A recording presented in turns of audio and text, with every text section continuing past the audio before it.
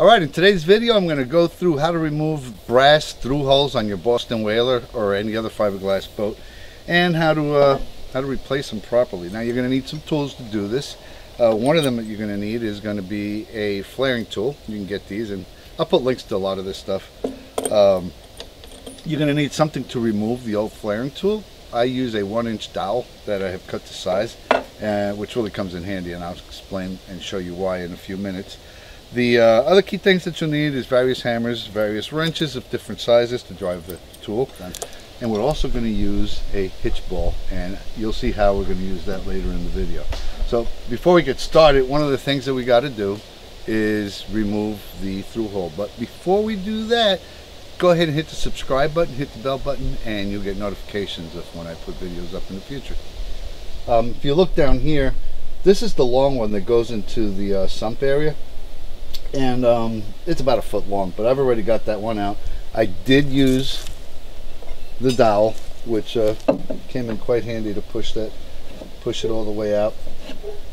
Now what I'm going to do is I'm going to show you how I remove these, and basically it entails collapsing. You can see this still has the old O-ring, but it entails collapsing the brass, bend it in.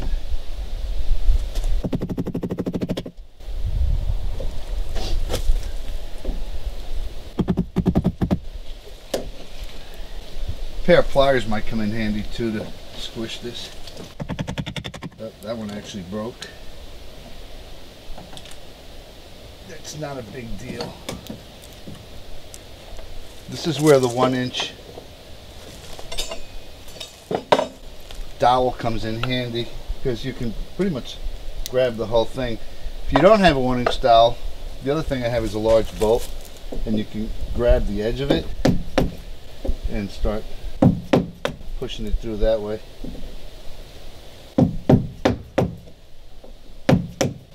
But I really like the dowel, so let me go ahead and go to that.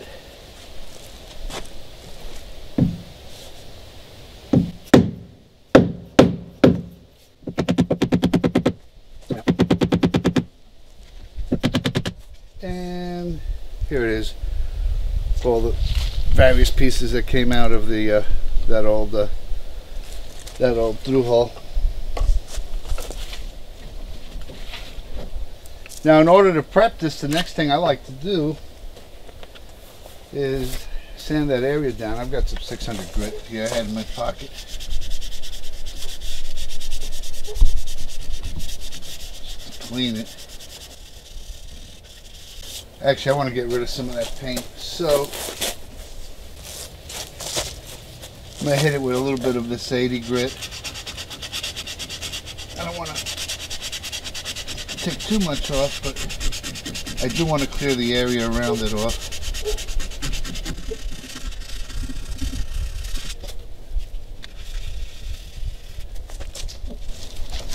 And I also happen to have some acetone. I'll explain why we're doing that shortly. For right now, I'm just using it to clean some of that stuff off.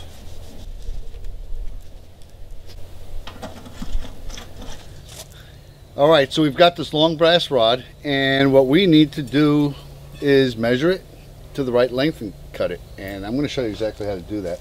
Now to start, I'm going to put 2 O-rings on it. You're probably wondering why, but I'll give you a close-up here in a minute and you'll see exactly what I'm doing.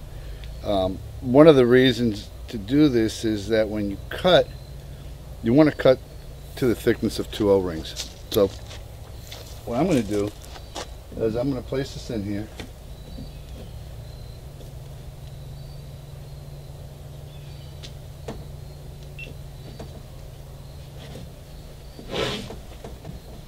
And then I'm going to put 2 O-rings on the outside, or excuse me, on the inside.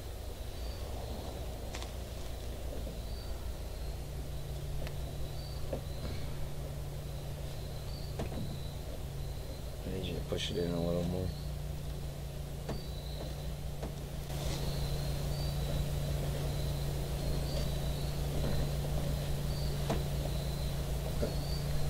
So let's push it out till it's flush.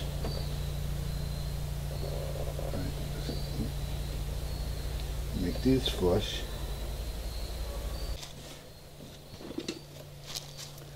So what we've got is a thickness of 2 O-rings on the inside, 2 O-rings on the outside. I'm going to carefully mark that.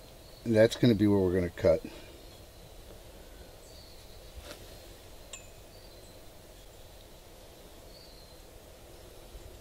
Now, I'm going to do the same thing for this bottom one. I'm just going to use the other side. And the reason I'm doing this is we're going to do something special with this other one to try to match the angle of the hole. But let me get it started here.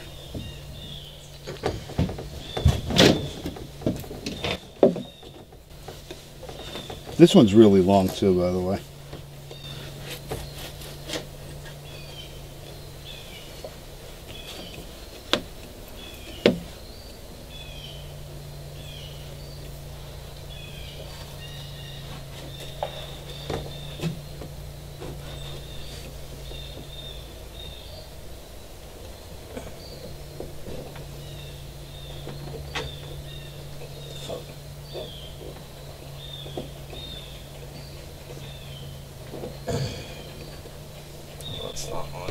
Push it towards me. Alright. Make it flush? Alright, I think that's flush. Alright, cool.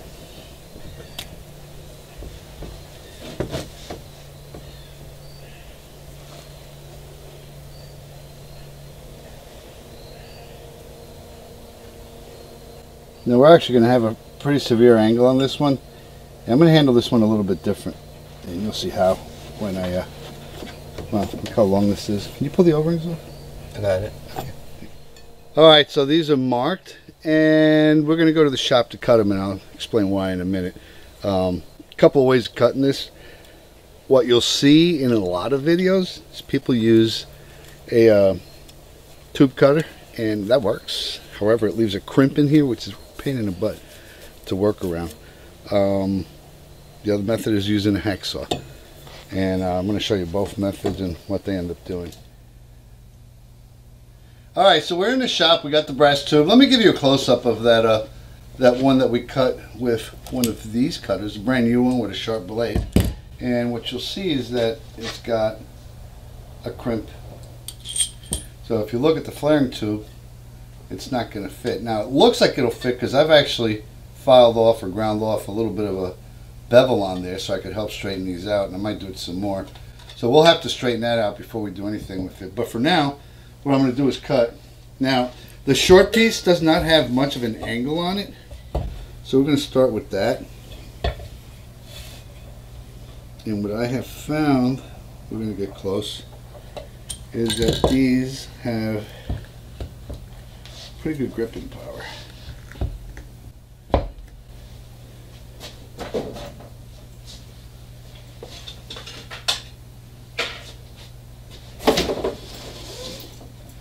Now I went ahead and I bought some blades, 32 teeth per inch. It's a really fine blade, and actually takes quite a bit of time to cut through it. Make sure it's nice and tight. And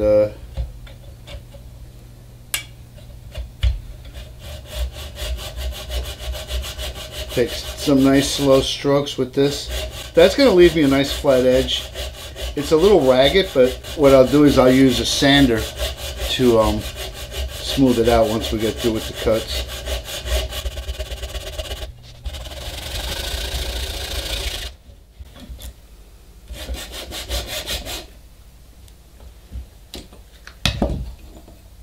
All right.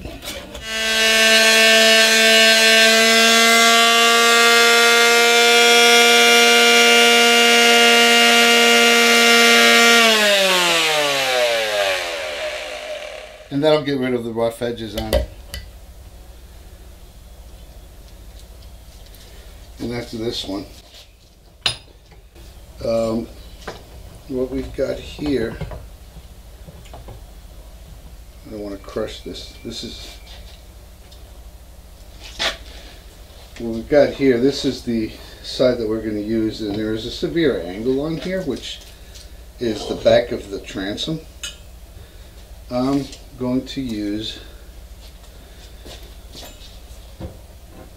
a cutoff wheel to get that one. I lied, there's 3 ways to do it. I'm going to use a cutoff wheel to get this one because it's a severe angle.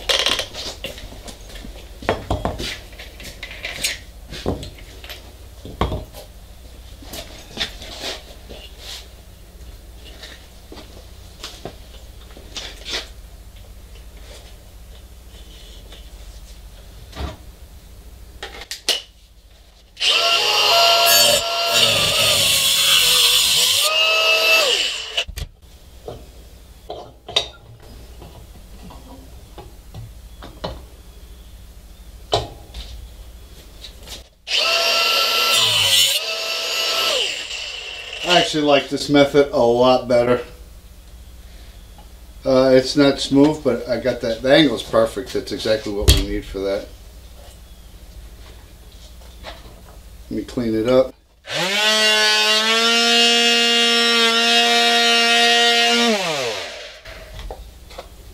Alright, this one's good to go, other than we need to expand this. Alright, so I've got all the pieces I need cut out. And before I do any flaring, what we got to do is anneal the brass, and I'll do that with a torch. And I've got a bucket of cold water. And the reason we're doing this is to keep the brass from cracking, and so it'll bend easier, basically.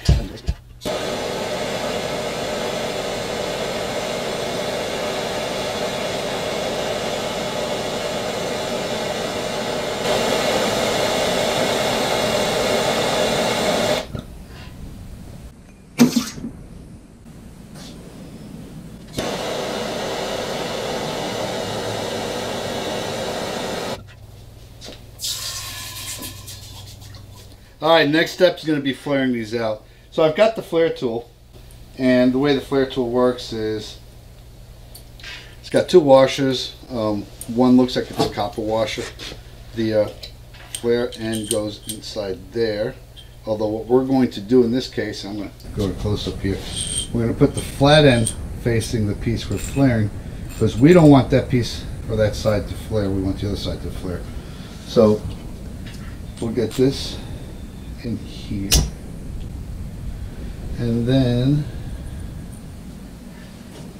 washer, and that, and if we're lucky we'll get that started. And I'm going to compress this down until this side flares out and it's flush with the flaring tool. So if we can get this started, let's see. Now you can oil this. The only thing I would caution that is you do oil it, degrease it thoroughly before you put it on the boat, because we're going to use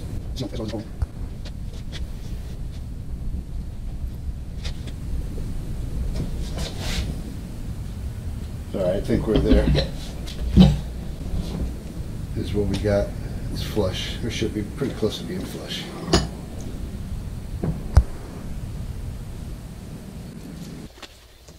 Alright, so we've reached that point where we're going to start putting these in.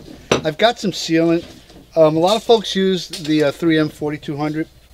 I couldn't get that in a local store, but they had this PL Marine Fast Cure by Loctite, which is pretty close to the 4200. At least I hope it is. I hope it's not close to the 5200, or we'll never get this stuff out of here. But anyway, this is what we're going to use, and I'll show you exactly what we're going to do here.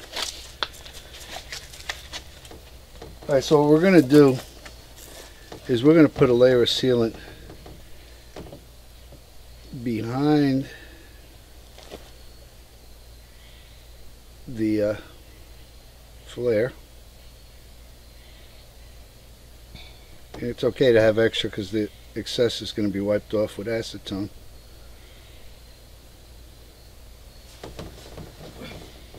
Then we're going to move this up, get it all over our fingers. I'm going to put a layer behind it.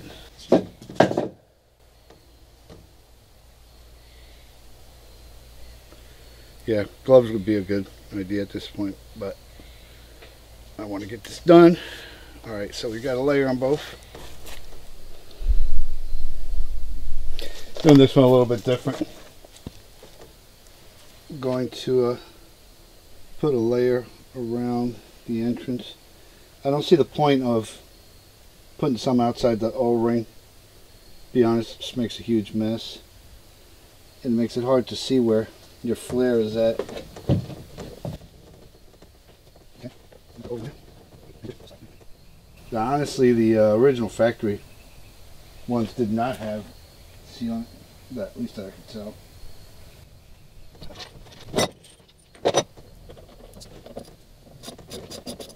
Now I can see what's going on with the flare.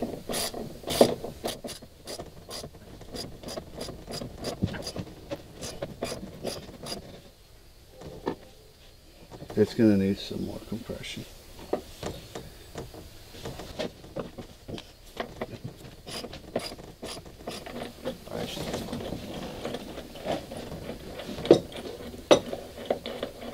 That one's pretty.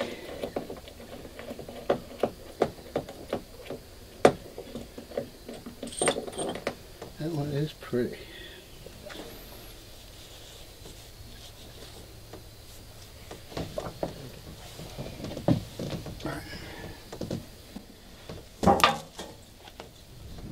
I got it.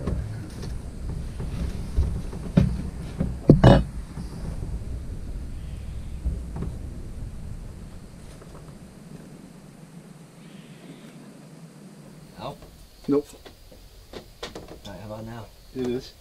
Alright, it needs to spin a little bit. Which way? Like, for you it would be right? Clockwise, yeah. A little more. Right. Right there? Yeah, push it as far as it'll go. Should I start over? No, that's good, because just give it a, tap it in a little more. What we're doing is we're wedging up that brass drain. That's good. Now you're going to hold it, because I'm going to beat it on this side with a ball hitch.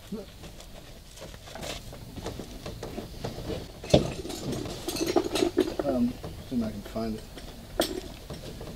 Alright, so this is where it gets a little interesting. I've never done this before, but I wanted to try this, and what I'm going to try to do, this won't work because it's at an angle. This is cut at an angle. I mean, it might work, but it's not likely to work very well. So, gonna use a ball hitch.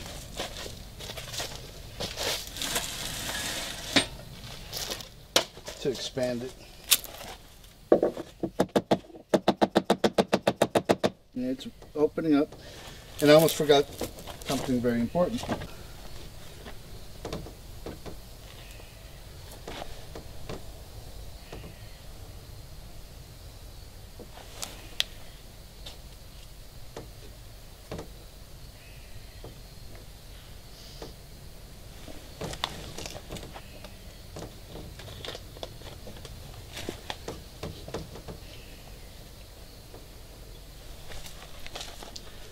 Now I'm going to come from this side, so you're not going to see it, because I see that it's expanding a little unevenly.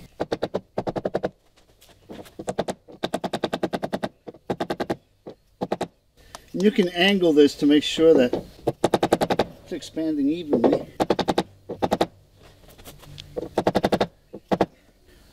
Now for the piece de resistance.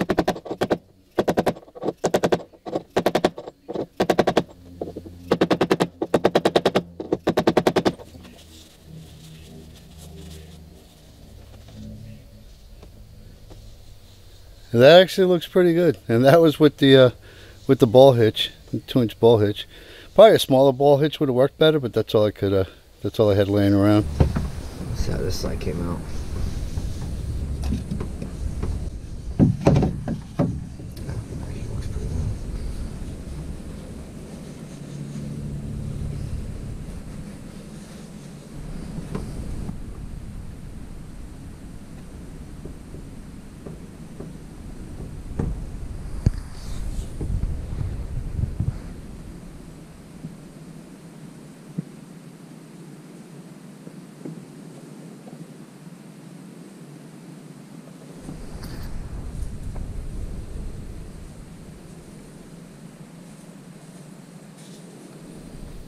Anyway, I hope this video has been helpful to you. If it has, hit share and like, And don't forget to subscribe.